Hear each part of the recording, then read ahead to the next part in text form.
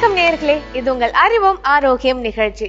இன்றைக்கு நம்ம நிகழ்ச்சியோட முதல் பகுதி மூலிகை மகத்துவம்ல எந்த மூலிகையை பத்தி பார்க்க போறோம் அப்படிங்கறத வைத்தியர் திரு ராஜசேகரன் ஐயா அவர்கள் கிட்ட கேட்டு தெரிஞ்சுக்கலாம். வணக்கம் ஐயா. வணக்கம்மா. இன்றைக்கு மூலிகை மகத்துவம் பகுதியில எந்த மூலிகையை பத்தி பார்க்க போறோம் ஐயா? இன்னைக்கு நம்ம பார்க்க போற மூலிகை காஞ்சூரி. இப்போ சொறி சிரங்கு படை அப்படின்னு சொல்லி சொன்னோம்னாக்க எதனால வருதுன்னு பார்த்தோம்னாக்கா முதல் காரணம் நம்ம வயிற்றில் ஏற்படக்கூடிய மலச்சிக்கல் காரணமாக நம்மளுடைய உடல் வெப்பமடைந்து நம்மளுடைய ரத்தத்தில் கிருமிகள் அதிகமாக சேர்ந்து அது தோல் நோய் வருவதற்கு ஒரு காரணமாக அமையுது. இன்னொன்று நம்மளுடைய உடல்ல கப நீர் அதிகமாக சேர்ந்து அதன் காரணமாக ஒவ்வாமை அலர்ஜி என்று சொல்லக்கூடிய அந்த ஒவ்வாமை நோய் காரணமாகவும் நம்மளுடைய உடல்ல சரும நோய்கள் அந்த அலர்ஜினால வரக்கூடிய அந்த தண்டிப்பாக வரக்கூடிய, அதாவது சில பேருக்கு உடம்புல பாத்தீங்கன்னா தண்டிப்பா வந்துடும், அது போன்ற நோய்கள் வருவதற்கும் காரணமா அமைஞ்சிருது. நிறைய பேருக்கு பாத்தீங்கன்னாக்கா வியர்வை குறைவு காரணமாக வியர்வையின் மூலமாக வெளியேற்றப்பட வேண்டிய கழிவுகள் வெளியேறாமல் அவர்களுடைய உடல்ல கரப்பான் சுரி சிரங்கு போன்ற நோய்கள் வருவதற்கு காரணமாக அமைஞ்சிருது. அது மட்டும் இல்லாம இப்ப இந்த காணா கடி என்று சொல்லுவார்கள், அதாவது விஷ தீண்டல்கள், சின்ன சின்ன பூச்சி கடி, கரப்பான் கடி, அந்த வீட்டில் இருக்கக்கூடிய ஒரு ஏதோ தெரியாத கண்ணுக்கு தெரியாத வண்டுகள் கூட கடிப்பதன் மூலமாக பூரான் கடி மூலமாகவும் நம்மளுடைய உடல்ல தோல் நோய் வருவதற்கு காரணமாக அமைந்து விடுகிறது. அதுபோல இந்த கரப்பான் சம்பந்தப்பட்ட நோய்கள், காணாக்கடி, விஷக்கடி போன்ற நோய்கள் வரும் காலங்களில் இந்த காஞ்சொரி மூலிகையுடன் துளசி இலையை சேர்த்து நன்றாக அரைத்து சிறிதளவு கஸ்தூரி மஞ்சள் சேர்த்து மேலுக்கு பூசுவதன் மூலமாக சருமத்தில் வந்திருக்கக்கூடிய நோய்கள் அனைத்தும் குணமாயிடும். படை, சொறி, சிரங்கு, கரப்பான் போன்ற நோய்களும் காணாக்கடி போன்ற நோய்களும் குணமாயிடும். இந்த வெய்ய நாள்ல பாத்தீங்கன்னாக்கா நிறைய பேருக்கு வறட்டு இருமல் வந்துடும், அதாவது சளியே வெளியில வராது. பனி நாளையில பாத்தீங்கன்னாக்கா சளி அதிகமா பிடிச்சுக்கிட்டு அவர்களுக்கு இந்த சளி வந்துகிட்டே இருக்கும், அதன் காரணமாக இருமல் வரும், மூச்சு திணறல் ஏற்படும். மூச்சு திணறல் வந்துன்னா நிறைய பேர் மூர்ச்சி ஆயிடுவாங்க, அதாவது கோமா ஸ்டேஜ் கூட போயிடுவாங்க, மாரடைப்பு வருவதற்கும் ஒரு காரணமாக அமைஞ்சிரும். அதுபோல இந்த வெய்ய நாள்ல பாத்தீங்கன்னாக்கா வறட்டு இருமல் வந்துடும், சளியே வெளியில வராது, ஆனா வறட்டு இருமலா இருக்கும், எந்த வேலையும் செய்ய முடியாது, தலைவலி, நீர் கோர்வை காரணமாக கண் பார்வை மங்குதல், இந்த நெஞ்சு வலி வர்றது, தோள்பட்டையில வலி வர்றது, இது போன்ற நோய்கள்லாம் வந்துடும். அப்போ அந்த மாதிரியான வலியால் அவஸ்தைப்படுறவங்க இந்த வறட்டு இருமலை போக்குவதற்கு இந்த காஞ்சொரி மூலிகையை வேரை நன்றாக இடித்து சாறு எடுத்து அதை காலை மாலை என்று 2 வேளையும் பனங்கற்கண்டுடன் சேர்த்து சாப்பிட்டு கொண்டு வருவதன் மூலமாக அந்த கபம் என்று சொல்லக்கூடிய தொண்டையில் ஏற்படக்கூடிய கபம் அடங்கி அவர்களுக்கு அந்த இருமல் நோய் குணமாகி சுவாச சம்பந்தப்பட்ட கோளாறுகள் நீங்க பெறும். நுரையீரல்களில் கட்டி இருக்கக்கூடிய அந்த கோழை கட்டு உடைக்கப்பட்டு அந்த கோழை நீர் மலம் மூலமாகவும் சிறுநீர்கள் வாயிலாகவும் வியர்வை வாயிலாகவும் வெளியேற்றப்படும். தும்மல்கள் ஏற்பட்டு மூக்கு வழியாகவும் அந்த நீர் எல்லாமே வெளியில வந்துடும். அப்ப அந்த கழிவுகள் எல்லாம் வெளியேற்றப்பட்டதுனாலே நுரையீரல் சுத்தமாயிடும். நுரையீரல்களில் ஏற்பட்டிருக்கக்கூடிய அந்த தொற்று நோய்களும் குணமாகி அவர்களுக்கு அந்த சுவாச சம்பந்தப்பட்ட நோய்கள் எல்லாம் குணமாயிடும். நிறைய பேர், அதாவது குறிப்பா ஆண்கள், இப்போ நிறைய பெண்களுமே பாத்தீங்கன்னாக்கா இந்த புகையிலை பழக்கம் அதிகமாயிடுச்சு.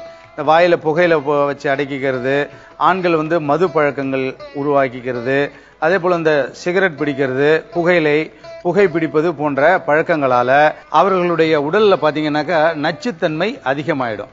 அதுவே கொஞ்ச நாள் கழிச்சு பாத்தீங்கன்னாக்கா கேன்சர் போன்ற நோய்கள்லாம், புற்றுநோய் வருவதற்கு காரணமாக அமைஞ்சிருதுன்னு எல்லாருமே நம்ம உணர்ந்த ஒரு உண்மை.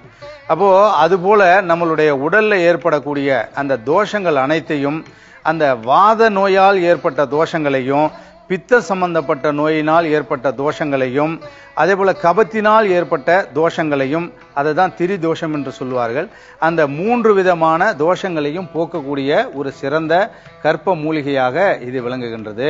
இந்த சாற்றினை காலை மாலை என்று உட்கொள்ளும் பொழுது அந்த திரி தோஷங்களும் நிவர்த்தி ஆயிடும். இப்போ நம்ம இந்த காஞ்சூரி மூலிகை பால் தயாரிப்பது எப்படி, அவை எந்தெந்த நோய்களை குணப்படுத்தும் அப்படிங்கறதெல்லாம் பார்க்கலாம். சரிங்க ஐயா.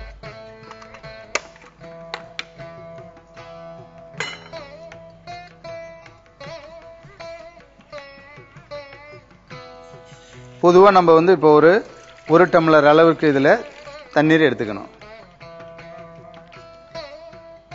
இந்த காஞ்சூரி மூலிகையினுடைய வேர் பகுதியை நிழலில் உலர்த்தி பொடி செய்து சூரணமாக எடுத்து வைத்துக் கொள்ள வேண்டும். அதுபோல நம்ம சூரணமா செய்து வைத்திருக்கின்றோம். இந்த சூரணத்தை நம்ம இப்போ ஒரு தேக்கரண்டி அளவு இந்த நீரில் இடுறோம்.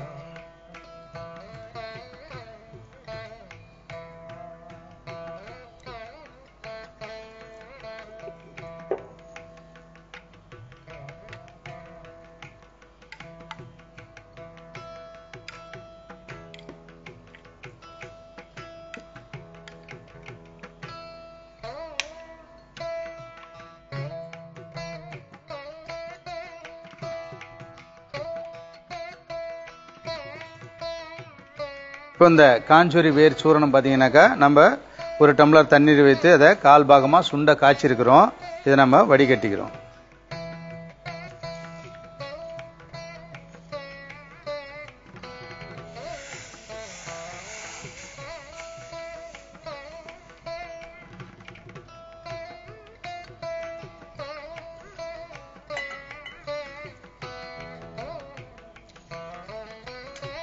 இப்போ இந்த காஞ்சூரி சூரண சாற்றில் வந்து நம்ம கற்கண்டு தூள் சேர்த்துக்கிறோம்.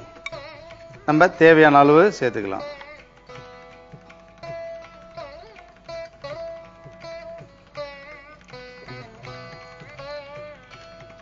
இப்போ வெள்ளாட்டு பால்,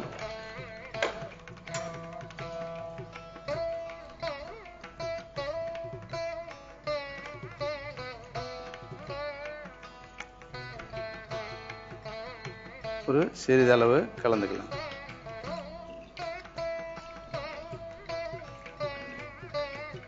இப்போ நமக்கு தேவையான காஞ்சூரி மூலிகை பால் தயாராயிடுச்சு. காஞ்சோரி மூலிகை பால் தயாரிக்கும் முறை: ஒரு பாத்திரத்தில் தண்ணீர் ஊற்றி அதில் காஞ்சோரி மூலிகை சூரணத்தை போட்டு நன்கு காய்ச்சி வடிகட்டி கொள்ளவும். பின் தேவையான கற்கண்டு தூளை காய்ச்சிய சூரணத்தில் போட்டு அதனுடன் வெள்ளாட்டுப்பால் கலந்தால் காஞ்சோரி மூலிகை பால் தயார். இத காலை மாலை என்று 2 வேளையும் சிறியவர்கள் முதல் பெரியவர்கள் வரைக்கும் குழந்தைகளுக்கு கொடுக்கும்போது ஒரு 10 முதல் 20 மில்லிகிராம் வரைக்கும் கொடுக்கலாம்.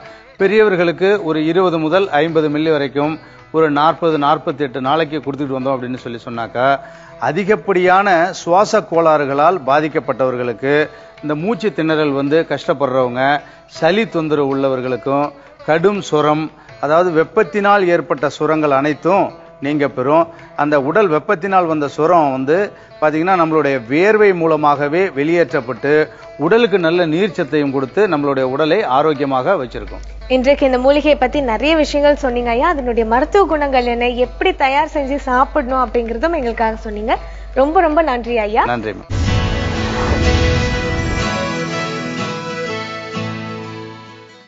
வணக்கம். இன்னைக்கு நம்ம ஆர்கானிக் அறுசுவை நிகழ்ச்சியில செய்ய போற ரெசிபி சோயா கோஃப்தா கிரேவி. இந்த கிரேவி செய்யறதுக்கு தேவையான பொருட்கள் என்னென்னு பார்த்துடலாம்.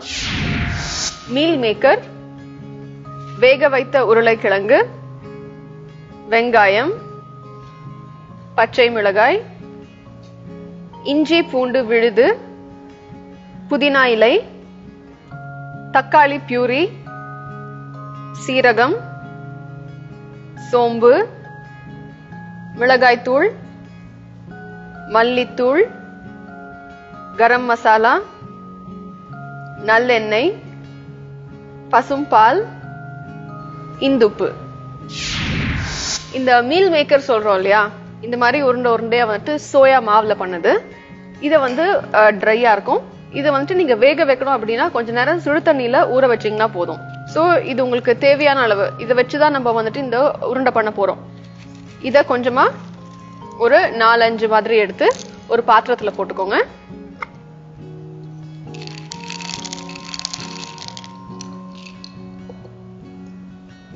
நல்ல சூடான தண்ணியில இத ஊற வைக்கணும்.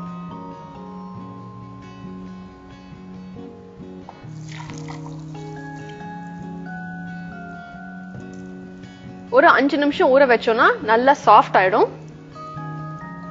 இது அப்படியே ஊறட்டும். உருளைக்கிழங்கு நல்லா வேக வச்சுக்கோங்க. உருளைக்கிழங்கு இதை வச்சு நம்ம மசிச்சுதான் நம்ம அந்த உருண்டை பிடிக்கணும். ஒரு பாத்திரத்துல எடுத்துக்கலாம். இத உருளைக்கிழங்கு போட்டாச்சு. இதுல வந்துட்டு நம்ம கடலை மாவு கொஞ்சம் சேர்த்துக்கலாம்.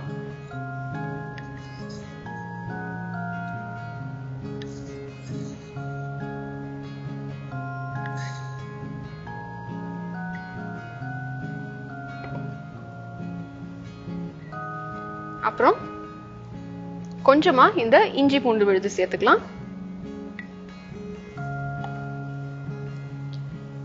அதே மாதிரி இந்த கரம் மசாலா தூள். இது எல்லாமே நம்ம வந்துட்டு மறுபடியும் இந்த கிரேவில ஆட் பண்ணுவோம். சோ ஒரு ஃப்ளேவர் உள்ளே இருக்கணும் அப்படிங்கிறதுக்காக கொஞ்சம் கொஞ்சம் ஒரு சிட்டிகை மாதிரி இதுல நம்ம ஆட் பண்ணிக்கலாம். தனியா தூள், கூடவே காரத்துக்கு சில்லி பவுடர்.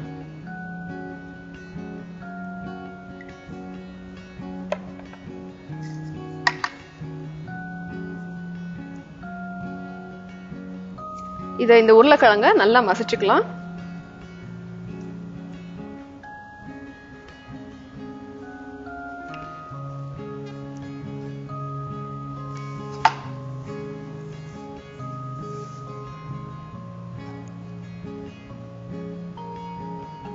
நம்மளோட சோயாவும் ஓரளவுக்கு ஊறி இருக்கும். அதை எடுத்து நம்ம ஆட் பண்ணிக்கலாம் இதுல.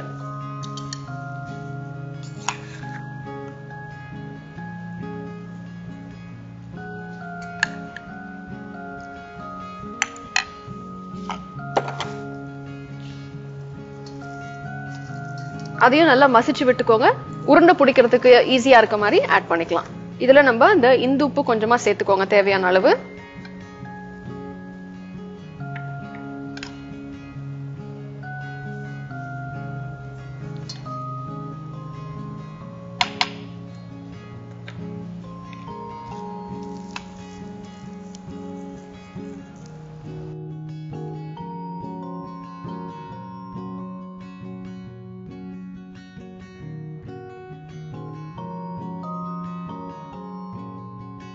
இப்போ இந்த சோயாவை வந்துட்டு நல்லா நசுக்கி விட்டு நம்ம இந்த உருளைக்கிழங்கு அதுக்கப்புறம் கடலை மாவு அந்த கலவையோட நல்லா சேர்த்து கலக்கியாச்சு. அது கூட நம்ம உப்பும் ஆட் பண்ணிருக்கோம். இப்போ நம்ம இந்த வடை சட்டியில கலவையை வந்து நல்லா உருண்டை பிடிச்சு நம்ம வறுத்து எடுத்துக்கலாம். அதுக்கு தேவையான அளவு எண்ணெய் விட்டுக்கலாம்.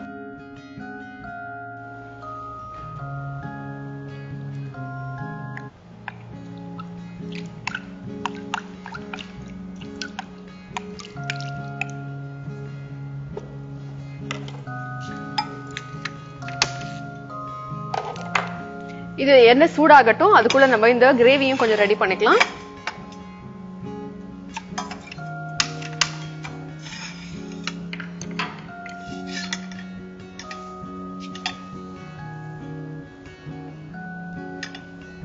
எண்ணெய் விட்டுக்கலாம் இதுல. இதுல சீரகம்,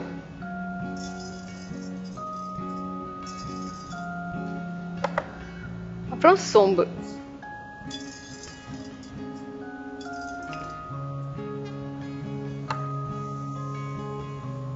இதுல வெங்காயம் நல்லா பொடி பொடியா நறுக்கி வச்சதை ஆட் பண்ணிக்கலாம்.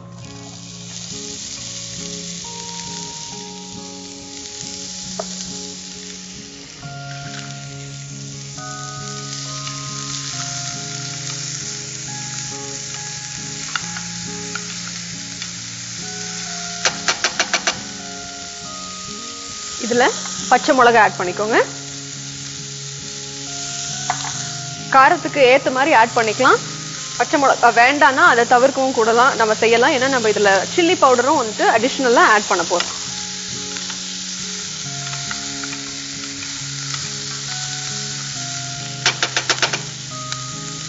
எண்ணெய் நல்லா சூடாயிடுச்சு.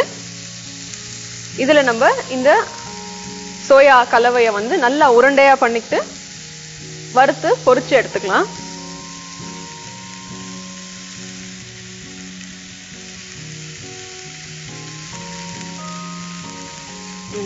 இந்த அளவுக்கு வந்துட்டு உங்களுக்கு நொர நொறையா வரணும்.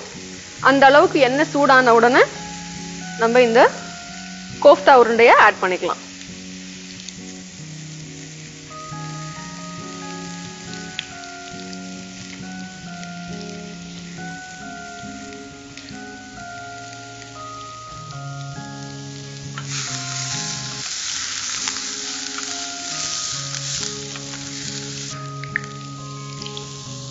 இதுல ginger garlic paste ஆட் பண்ணிக்கோங்க.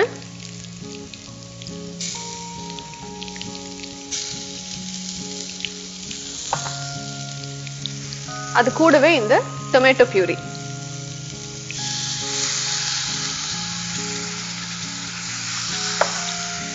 அப்புறம் தேவையான அளவு தண்ணி.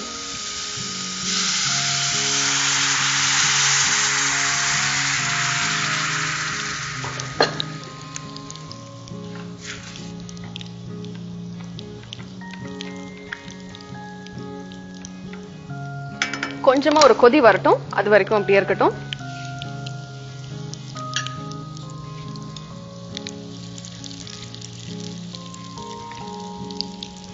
எல்லா பக்கமும் நல்லா வேகிற அளவுக்கு ஒரு டார்க் ப்ரௌன் கலர் வர வரைக்கும் நம்ம இந்த கோஃப்தாவை நல்லா அப்படி திருப்பி விட்டு வேக வச்சுக்கலாம். ஓரளவுக்கு கொதி வந்திருக்கு. இதுல இந்த டைம் நம்ம சில்லி பவுடர் இதுல ஆட் பண்ணிக்கலாம்.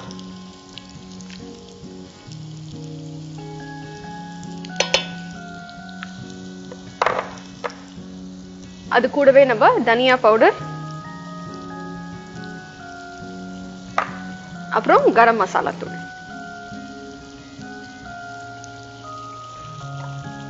தேவையான அளவு இந்து உப்பு நம்ம ஆட் பண்ணிக்கலாம். நம்ம ஏற்கனவே கோஃப்தால வந்துட்டு ஆட் பண்ணிட்டோம். சோ இப்போ இந்த கிரேவிக்கு மட்டும் தேவையான அளவு ஆட் பண்ணிக்கோங்க.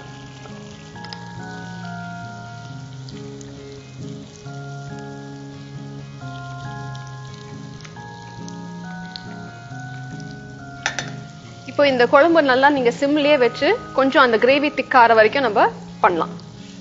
கோஃப்தா வந்துட்டு ஆயிடுச்சுன்னா இதை ரிமூவ் பண்ணிக்கலாம் ஒவ்வொன்னா.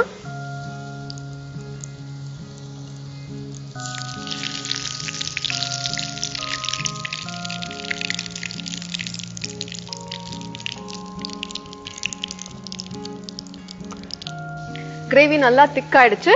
இப்போ இந்த ஸ்டேஜ்ல நம்ம பசும் பால் விட்டுக்கலாம்.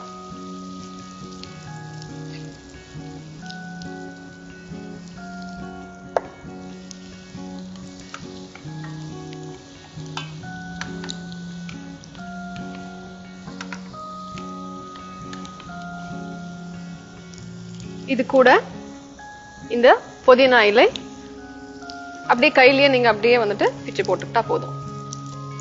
உங்களுக்கு வாசனை நல்லா வரும். ஆட் பண்ணிக்கலாம். டீ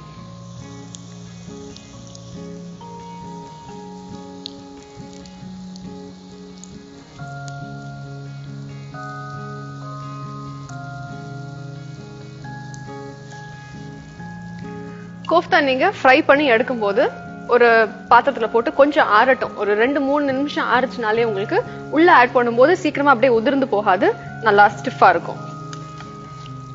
கிரேவி நல்லா திக் ஆயிடுச்சு.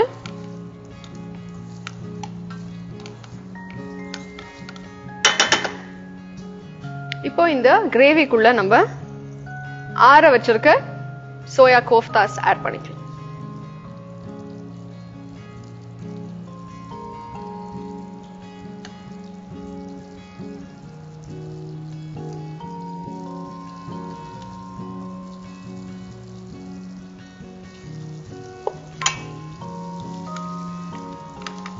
நல்லா கிரேவி கூட மிக்ஸ் பண்ணிக்கோங்க. இத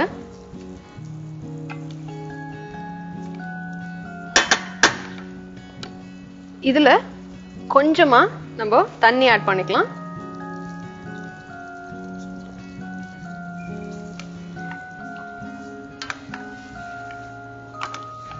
இப்போ நம்ம தண்ணி ஆட் பண்ணது வேற ஒன்றும் கிடையாது.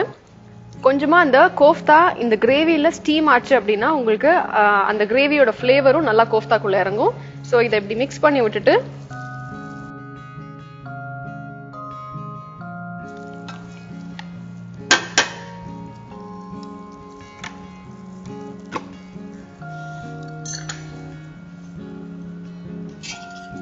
சுவையான சோயா கோஃப்தா கிரேவி தயாராயிடுச்சு.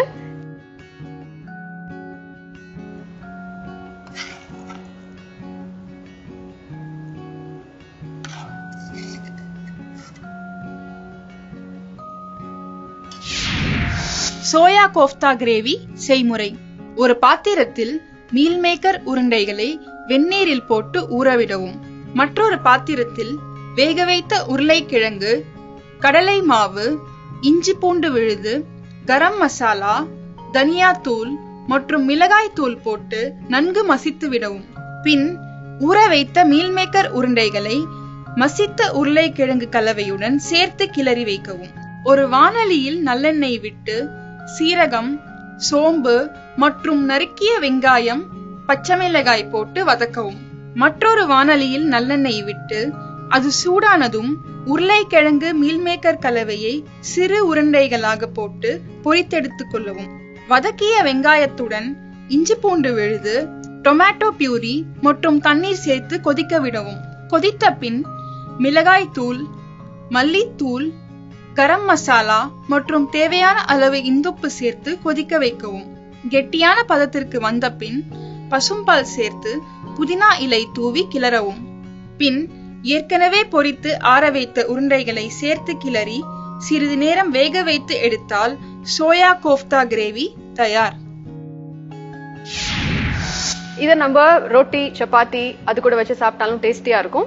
இல்லனா நீங்க புலாவ் மாதிரி ரைஸ் வெரைட்டி பண்ணீங்கன்னா அது கூட சைட் டிஷ்ஷா வச்சாலும் ரொம்ப டேஸ்டியா இருக்கும். மீண்டும் அடுத்த ஆர்கானிக் அறுசுவை நிகழ்ச்சியில சந்திக்கலாம். நன்றி, வணக்கம்.